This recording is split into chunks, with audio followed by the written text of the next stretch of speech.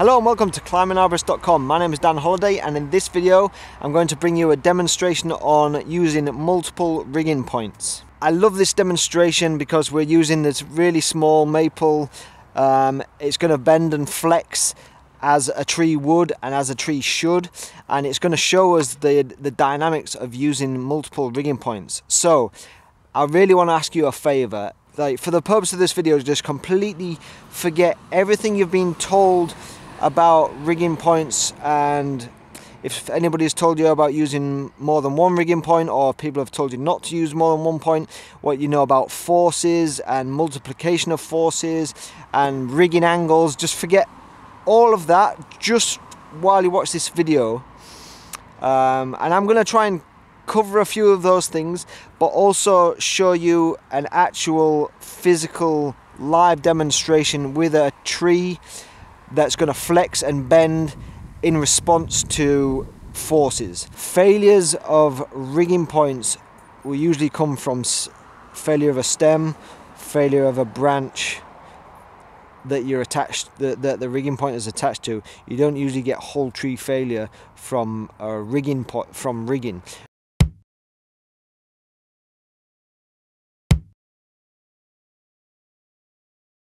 So the first thing I'm going to demonstrate is what is going to happen on this rigging point here. So if this is your full-size large tree, you need to remove this upper section, or you're taking down the entire tree, whatever it is. This is a leaning stem.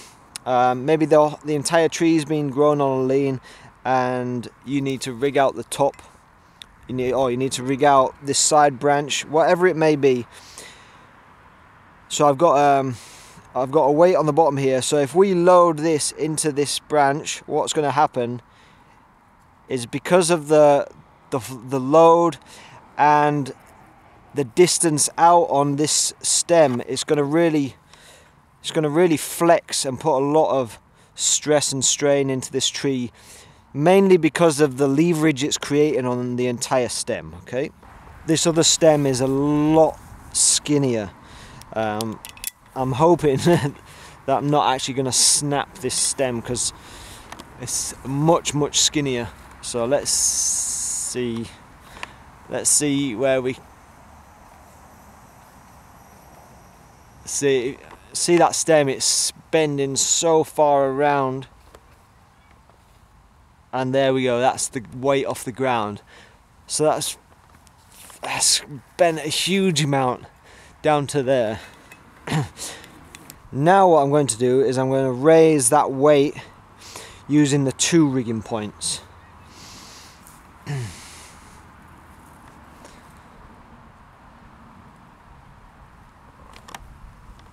So now I'll just hold that weight there, and you can see this stem especially, which was the one that was flexing the most, that was coming down to about here before.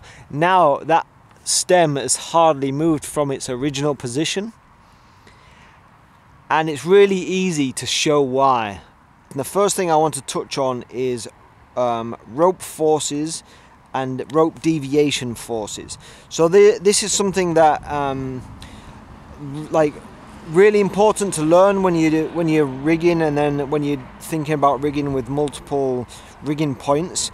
But you need to clearly understand rope deviation forces and then how it is applied to a tree. A tree is not a fixed anchor. A tree is a living entity. It's dynamic. It has strength in different ways. The way in which it grows, it creates its strength. It's not like a fixed anchor on the side of a building. So we can manipulate our rigging systems to load a tree in the strongest possible way. So let's go back to the basics. If you're doing a traditional rigging system for a rigging block like this, straight 180 degree bend, you will have your load, which in the case of my kettlebell is 4 kilograms. To keep that in the air, in a static position, you need to match that load. So that's 4 kilograms on the holding end, on the groundsperson's end. So that's 8 kilograms of force on the anchor point. So that's basically 200%, twice the weight on the anchor point. So in terms of 90-degree bend, which that's pretty much that, it's 141% of the load. So where you had 200% before on here, it is now 141%, but you've also got 141% on that side. So you are increasing the force on the entire tree.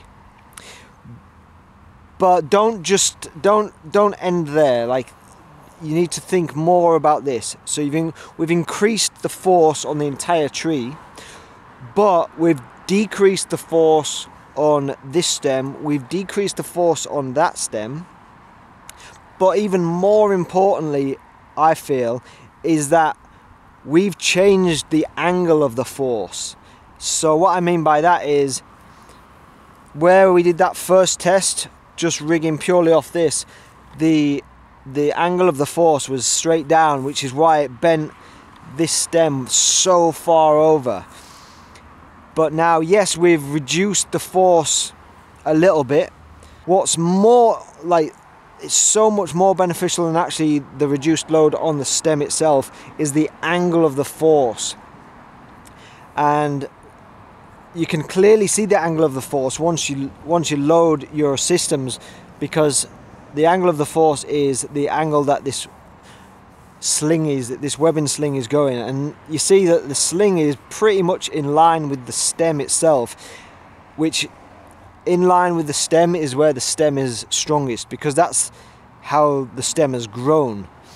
So if you're loading the stem, like right down the stem, in line with the stem, that is where you're going to create the strongest rigging systems for the structure of the tree.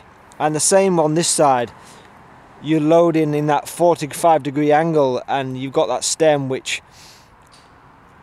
you know, obviously it's kind of grown and it's moved, but you're loading down the stem in almost the strongest way possible.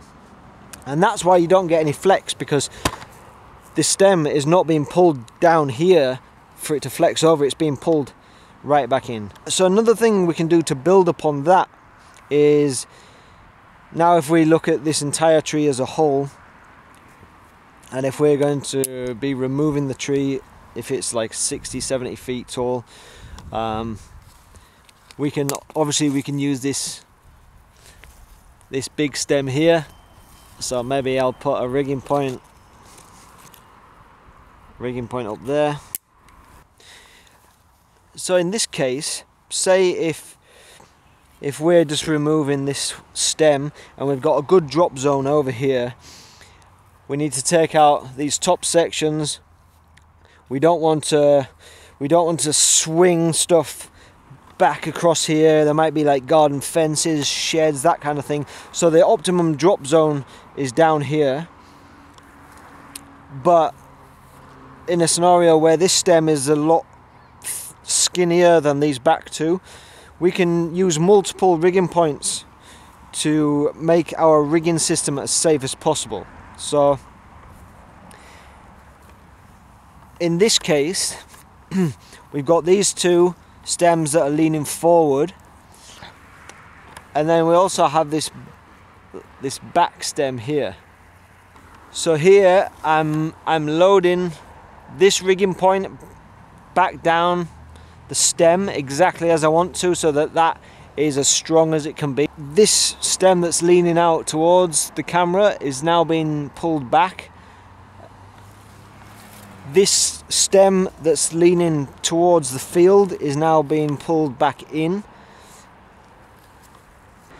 This rigging point, this main rigging point on the back stem, is almost like acting as a back tie to this larger stem. It's like it's kind of supporting it almost, while sharing some of the rigging force.